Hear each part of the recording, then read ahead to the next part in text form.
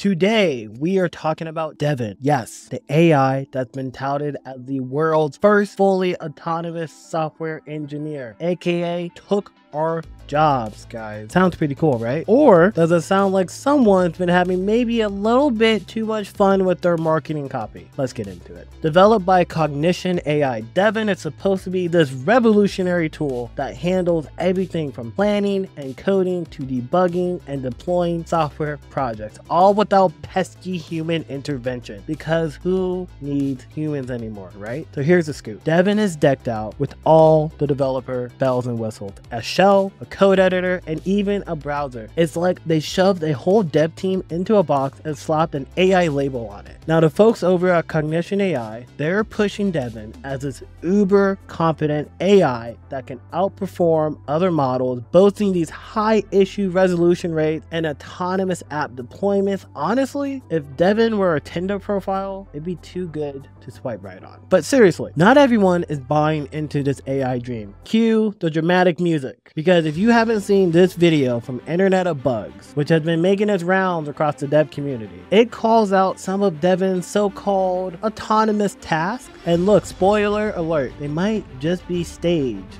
as a reality TV show. Because who doesn't want to have an impressive demo? Demos get investors hyped investors give out money, people take money and do stupid things. So who wouldn't want a cool demo? And that is more or less what people are saying Cognition AI's Devin demo was like. A hyped marketing pitch and not so much fully built features that are ready to go like they're promised. Now the video, they suggest the tasks might have been picked or dumbed down to make Devin look good. And let's just say the dev community, they've been having a field day with this. The comment section was hotter than a server room without AC, guys. The responses have been a mixed bag. Some devs are excited. I'm excited. Make my life easier, thinking AI could handle all the boring bits and really allow me to work on the more creative things, like what color the button should be. Meanwhile, skeptics are raising eyebrows so high they're practically in orbit. So let's not forget the ethical soapbox here. With AI like Devin potentially taking over jobs, what does that mean for our future? Will developers become obsolete, or will they evolve into something weirder? Are developers the new Scrum Masters? Or what do Scrum Masters do? So look, is Devin fake? It's still too early to tell. It's too early to call. It's like a complete sci-fi fantasy right now. But let's just say the jury is still out.